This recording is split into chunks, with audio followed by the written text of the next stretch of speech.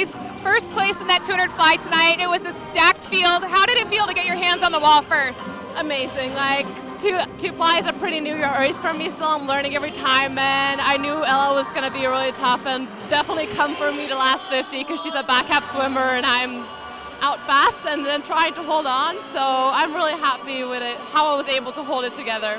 So you're from Sweden. What is it like training on this USC team, living out in LA? How has that experience been for you? I love it. I have loved every moment. Like, it's the best decision I've ever made. Training outdoors, I love having a team like on my back all the time. Your younger sister's at NC State now. What was it like having her at this meet with you? It was a lot of fun. Like, I haven't seen her since Christmas, so it's like amazing seeing her, and our parents got out here, so it's really nice having to support her. Awesome. Well, great job. Congratulations on such a good meet. Thank you.